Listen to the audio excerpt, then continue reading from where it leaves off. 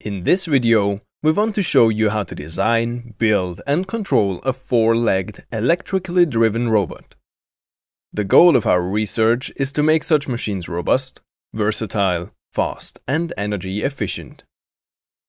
Before discussing robotic devices, let's have a look at nature. This is a dog called Rocky. He has 4 legs attached to a main body, each of which allowing movement in all directions. To do this, he needs control of at least 3 degrees of freedom. Using this as inspiration, we designed a leg with a similar kinematic structure, driven by a set of electric motors, which collectively allow actuation of the required 3 degrees of freedom, namely hip abduction, hip flexion, and knee flexion. Mounting 4 of these legs, additional motor controllers, and onboard computers, we get our first quadruped robot, Olaf. To make Olaf walk, we have to coordinate all 12 joints correctly. Firstly, we have to keep the center of gravity over the support polygon to avoid falling or tipping over. Secondly, to ensure forward motion, the feet have to step ahead accordingly. The onboard computer calculates the desired joint position using inverse kinematic methods and sends them to the motor controllers several hundred times a second. The motor controllers can then precisely track the joint positions over time. With his joint mobility, there are many other things Olaf can do. He can stand up, recover from a fall as a result of tipping over, and even move on steep inclinations or loose ground. In this case, he applies a special turtle-like crawling gait. All these maneuvers are relatively slow and thus created prior to application. In this state, Olaf is not programmed to react to unforeseen events. Additionally, since the robot is designed mechanically stiff, it behaves more like a table than like a dog. The rigid characteristics are further exposed if Olaf is subject to impact forces. The peak loads occurring due to the ground contact interaction immediately destroy the gearboxes. How can we engineer a robot that interacts with the ground similar to a real dog? To analyze this, we first have to understand the actuation principles in and around the joints of legged animals. The rigid links, in this case bones, are manipulated by a muscular tendon system. In contrast to standard robotic devices, both muscles and tendons act as compliant elements, sustaining large impact forces and storing potential energy whilst falling or running. This then allows the animal to interact in a compliant way with the environment and locomote very efficiently.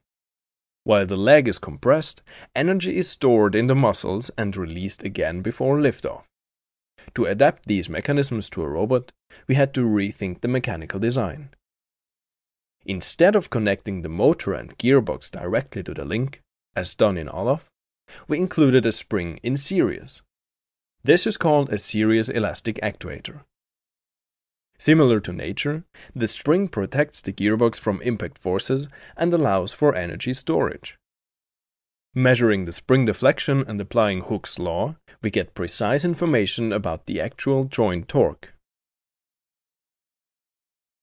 By moving the actuator correctly, the actual joint torque can be controlled. Based on these principles, we built a new quadruped robot with steel springs in all 12 joints. All the actuators are tightly integrated at the hip joint to make the moved segments as lightweight as possible. The low inertia at the end effector allows fast leg motions and reduces impact losses. This new robot is called Starlet. Let's go back and drop some dogs. Okay, the robot doesn't brake. Instead, he passively bounces around due to the mechanical springs, something we don't see in the natural counterpart. To mitigate this bouncing, Starlet has to be controlled continuously throughout the whole drop. Let's have a look at this process in detail. First of all, we have to detect contact. After making contact with the ground, the joint angles, body acceleration, and rotation rates can be measured. With this information, the base position can be precisely estimated. To control the robot, we virtually apply forces on the main body. This allows us to imitate the required dynamics needed to stabilize the robot's orientation and position. These forces are distributed to the contact points and subsequently to the individual joints. Applying this principle, we can achieve quite natural behavior. Starlet can react to lifting its foot and pushes. Furthermore, we can start to become more dynamic and fast in our maneuvers. As an example, Starlet can perform a trotting gait. He can do so even if there are obstacles in its way. In such maneuvers, the spring in series contributes to the passivity of the system. The springs in the joint are compressed after landing to store energy and released again before liftoff, increasing the running efficiency. Despite all these efforts, there's still a long way to go until legged robots will support us in our daily tasks.